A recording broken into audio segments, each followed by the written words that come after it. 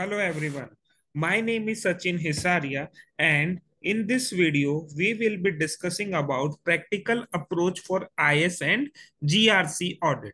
So before we start our discussion, first let me introduce myself. So my name is Sachin Hissaria and I am working as a senior IT consultant in consulting firm. So I look after all the IT related assignment, be it a cyber security audit, system development lifecycle audit, BCPDR audit. So there are a lot of other IT audit which I look after. Okay, so I have a total 9+ years of experience in IT audit field. And from training perspective, I am very passionate speaker. I love to teach people. I love to train the people, and I am a CAG panel trainer, and I regularly deliver lectures for CISA, ISO 27001, and other IT related certification. So this is a brief about my profile. Okay, so now let's start our topic. So now we will be discussing why to enroll in this course. Why do you need to enroll in this course? Let's see what are the points that are critical. So basically, once you obtain your certification, like once you are CISA qualified, once you are ISO certified, so even after obtaining the certification, you only gain the theoretical knowledge about the concept. Okay, whatever concepts are there in IT audit field, you will come to know about the theoretical aspect of it. In this course, we will be discussing about the practical aspect of each the domain. Okay, so we will tell you how to do audit practically. When you go on the field at that time, what you need to do, how you will verify the thing, how you will ask the data requirement. So all these things we will be discussing in this course. So the main objective of this course is to bridge the gap between the theoretical knowledge and the actual practice knowledge. This is one objective. Similarly, in this course, you will get the hands-on experience of IT audit. Okay. Now, the next topic is course approach. In this course, what approach do we follow? This we will be discussing in this slide.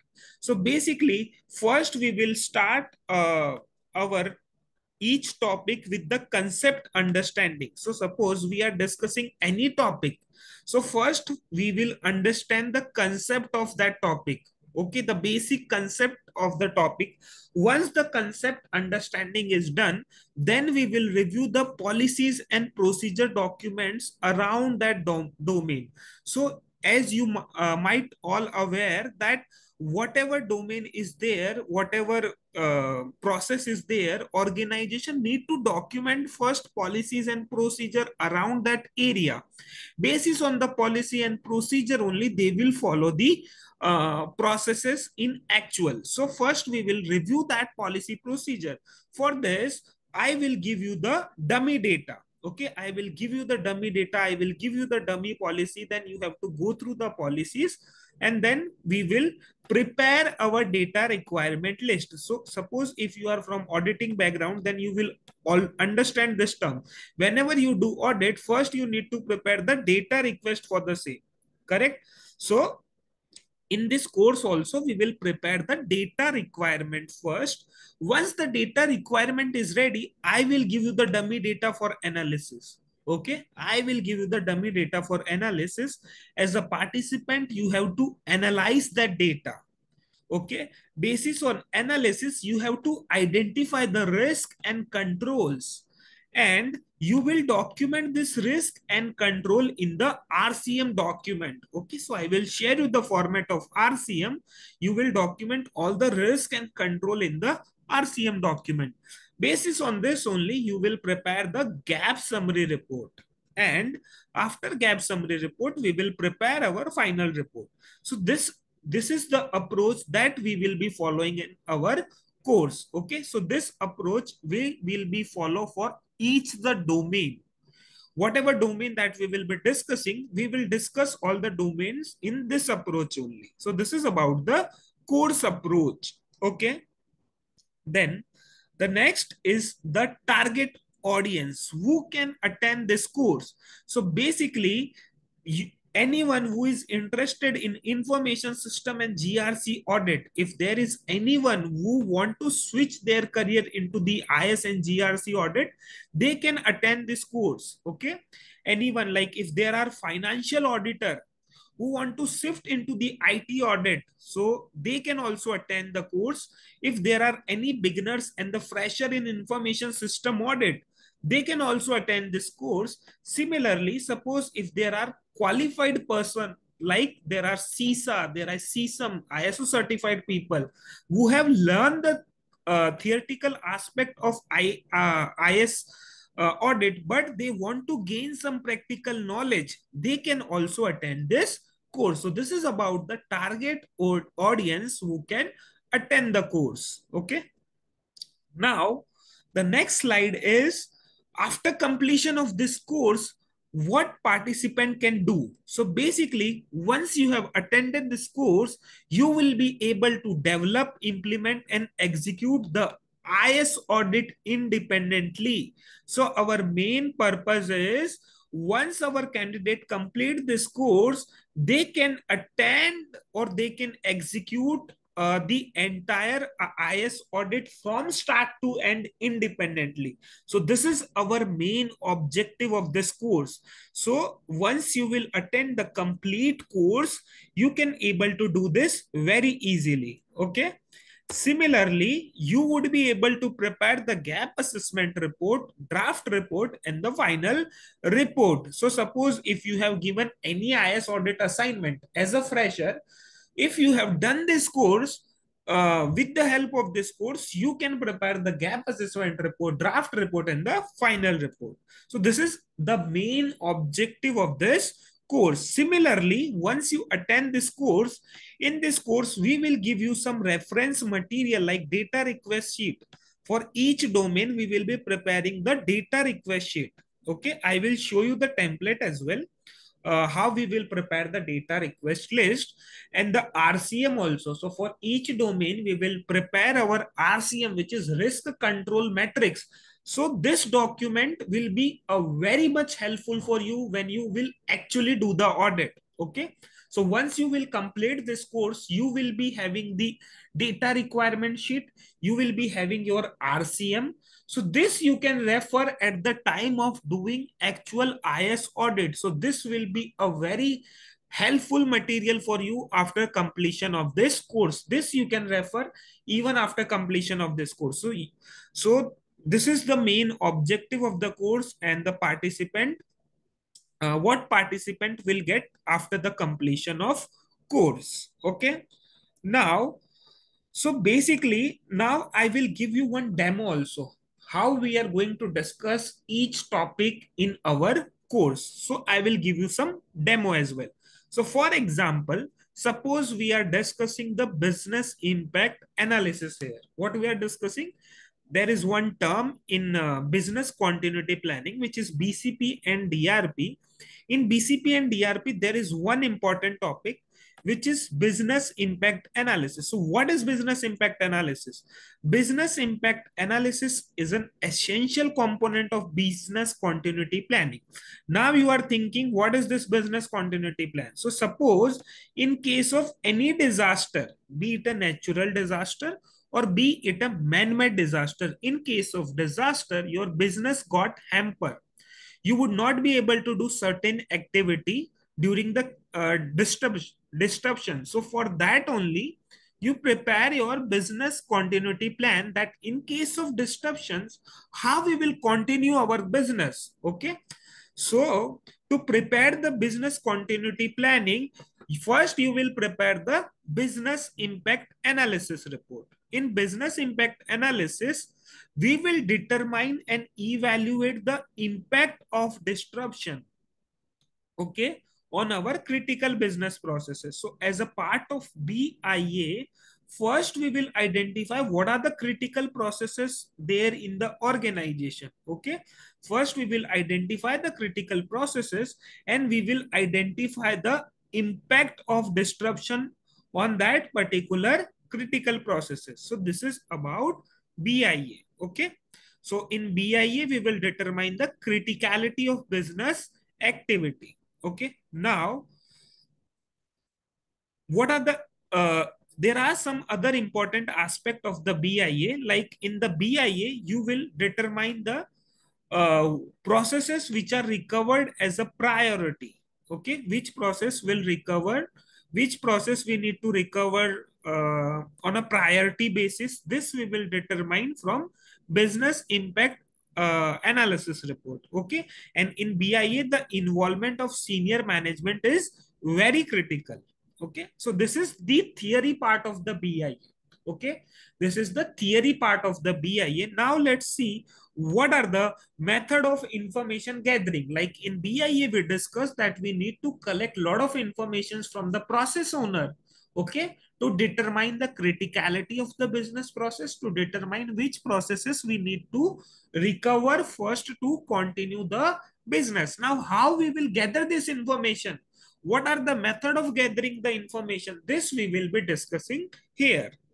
So there are three methods of gathering information. First is a questionnaire approach. What is a questionnaire approach? So in questionnaire approach, you will prepare the detailed set of question and you will circulate this questionnaire to the process owner. Okay, so this is questionnaire approach. Then similarly, there is second approach, which is interview approach. In this, you will be doing interview of the key business, like the owner of the process. You will be doing interview. Then similarly, we have third approach, which is meeting approach. In this approach, you will holding the meeting with the process owner. Okay, so this is the theory part of the BIA. Okay, now in business impact analysis, there are two terms which is very critical. Okay, which is very critical. The main purpose of doing the BIA is to identify the recovery time objective and the recovery point objective. These two terminologies are very important in a BIA. Okay. Now, let's see what is this RTO and RPO with the example. Okay, first I will explain you the concept of RTO and RPO with the example, and then we will see the theory part. So basically, suppose the current time is 10 a.m. Okay, what is current time? Current time is 10 a.m. At 11:59, what happened? There is some disaster. Just assume that there is some disaster which has impacted your business. Okay, and as a part of your process, you are taking backup on a regular 1 hour basis. Okay, so what is your backup frequency? Suppose your backup frequency is a 1 hour. In every 1 hour, you are taking the backup. So suppose if disaster occur at 11:59, when did you have taken your last backup? So suppose you have taken your last backup at 11 a.m. Okay, so after this disaster, how much is your data loss? So whatever data that has been processed between 11 to 11:59, this data you would not be able to recover because backup was scheduled to run on 12 p.m. Before that only disaster occurs. This is AM. Okay, 11:59 AM. Now, so how much is the data loss? So we can say that data loss is around 1 hour. We can say that we have lost our data, and the data lost was approximate 1 hour. So whatever process that has been done during this 1 hour, this data you would not be able to recover. So this is your data loss. In IT terminology, we call this data loss as a recovery point objective. Are you getting my point, guys? In IT terminology, we call this as a recovery point objective. Similarly, after disaster, suppose you have recovered all your businesses around 1 p.m. Okay, so between 12 p.m. to 1 p.m. you have not done any business process. You have not done any activity during this particular time. So that means this is your system downtime. In this 1 hour, you are not able to run your business. Okay, so this is called as a recovery time objective. I hope you are getting my point. So basically, recovery time objective and recovery point objective. Recovery time objective stands for day system downtime, and recovery point objective stands for the data loss that has been occurred due to disaster. So these are the two terminologies of BIA. The main purpose of doing this BIA activity to identify the RTO and RPO. I hope you are getting my point. Okay. We have discussed the example. Now quickly we will see the definition also. So basically, what is RTO? RTO is measure of users' tolerance to system downtime. How much downtime a user can afford? This is RTO, correct? And what is RPO? RPO is the measure of users' tolerance to data loss. Okay. So this is the definition of RPO and RTO. Now, guys, through these slides, we have discussed about the business impact analysis, correct? We have discussed the theory part of BIA, what is a BIA, how we will gather information in a BIA, and what is the purpose of BIA.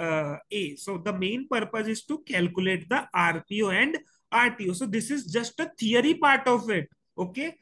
Now we will see how this BIA is actually prepared in the organization. For this, I will share my screen and I will show you the template of BIA. This is what we do in our course. Okay. After teaching you each topic, I will also show you how this particular thing is done practically. Okay. The main fundamental thing of this course is to understand each and everything from the practical aspect.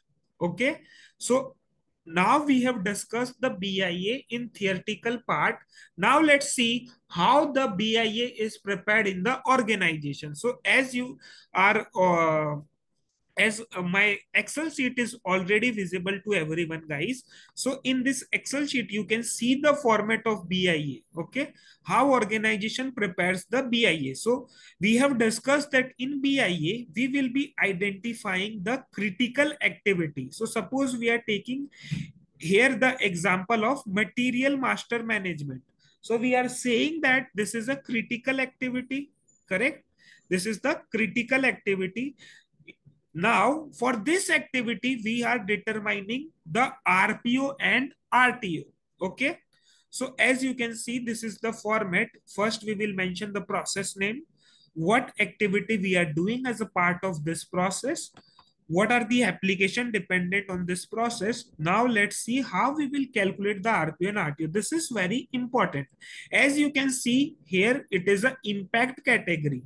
Impact category is given. In theory, we have discussed that we will determine the impact of each business critical process to determine the recovery priority. So here we are calculating the impact.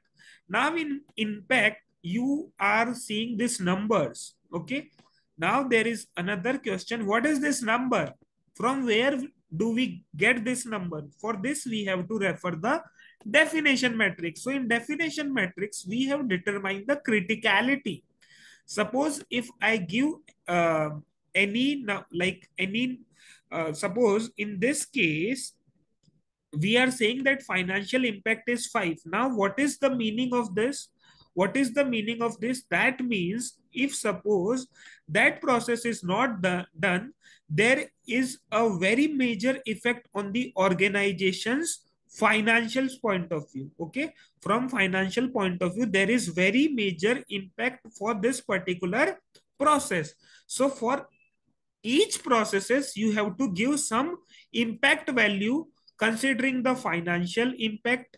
Okay, considering the what would be the operational impact if that this process is not done. If this process is not done, what would be the legal impact? What would be the impact on my interested party? And what is the reputational impact? Okay, so this is something which is a judgment of the user who is handling the process. Okay, suppose if I am handling the process, This is my judgment, how I will give the impact value to each the impact category. Okay. So basis on my judgment, I will give the impact and I will calculate the average impact value. Okay. Once this average impact value is calculated, I will determine the business process criticality, how much this business process is critical, whether it is very critical like high, medium or low. For this also we will again go to our this matrix, and here we will see the criticality of the business. Okay. So if I am saying that it is high, that means my impact would be, if suppose this process is not done, the impact would be high. Okay. Now if I am saying that impact would be high, then what is my RTO? So RTO also have defined here that suppose if your impact is high, that means you have to recover that process within 4 to 24 hours. Okay, you have to recover your process within 4 to 24 hours. So this is what we have calculated. This is what we have achieved through the business impact analysis. Okay. Similarly, for this process, we will also determine the RPO. Okay, how much data loss that we can afford if this process is not done. Okay, guys. So basically, this is the template of BIA. I hope you are getting my point. So in this course also, what we will be doing, first we will be discussing each concept from theory perspective. Then we will be seeing how this is actually done in the real life with the templates, with the policies and procedures. And then I will share you the dummy data. I will ask you to do working, and then you have to share me the findings. Okay. So this is how we will be doing the entire course. Okay. Now let me summarize our discussion, whatever we have discussed till now. Let's summarize the same through the revision. Okay. So basically, in this half an hour discussion, we have discussed about business impact analysis. Okay. Now, what is business impact analysis? So basically, in the business impact analysis, we will be identifying the critical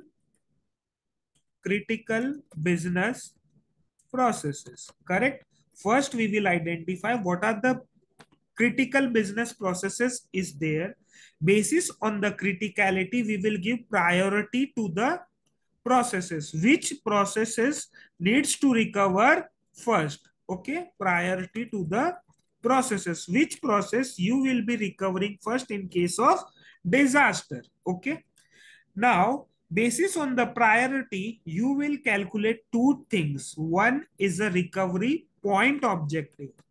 One is a recovery point objective. Similarly, you will calculate the recovery time objective. Now, what is recovery point objective? Recovery time objective. Okay. Now, what is RPO?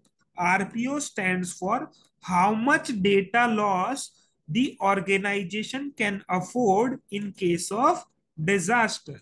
Okay. In case of disaster, how much data loss organization can afford. Similarly, RTO stands for recovery time objective. That means how much downtime organization can afford in case of disaster. Why we are doing this? We are doing this so that in case of actual disaster, we are very much well prepared. Okay. And we can plan our backup. We can plan our alternative recovery sites basis on this entire business impact analysis. Correct? Okay. So this is what we have discussed till now. So this is just one topic, guys. Okay. This is just a one topic. Similarly, we will be discussing a lot of topic during this course. We will be approach as I have already told you. We will discuss the theory and the concept part. Then we will review the policies and procedures. So basically, basis on this BIA, we will be preparing our business continuity planning and disaster recovery planning. Okay, so we will review that. Then we will prepare our initial data requirement list. Then we will review some dummy data. We will identify our observations. We will prepare the gap summary report. Okay, so this is how we will discuss entire concept during this course. Okay, I hope that gives you a clarity about my course. Okay, so this is all, guys. This is all for as of now. uh, okay, so to register this course, you can visit our website, and you can visit the Cyber Soldiers website to register on this course. Thank you so much for your time. Let's see, we'll meet during the course. Okay, bye bye, and thank you, guys. Thank you.